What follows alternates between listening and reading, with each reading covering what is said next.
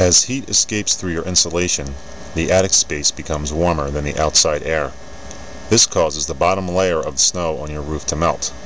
When the water reaches the frigid air of the overhang, it freezes and creates an ice dam. The continuous flow of water causes the ice dam to grow and the puddle of water behind it to back up under the shingles. The first indication of a problem is icicles hanging from the soffit or on the face of the siding. As the dam grows up the roof, the water and leaking move back with it, over the interior of the home. The most important factor in reducing ice dams is ventilation. The heat which builds in the attic needs an escape. Adding a ridge vent at the top of the roof will allow much of the heat to escape at the highest point. Incorporating soffit vents allows cool air to be drawn in at the base of the roof, further reducing the temperature. For good cross ventilation, gable vents can be added wherever possible. Adding these features to your roof system gets you closer to the goal of having your attic space reach the same temperature as the outside air.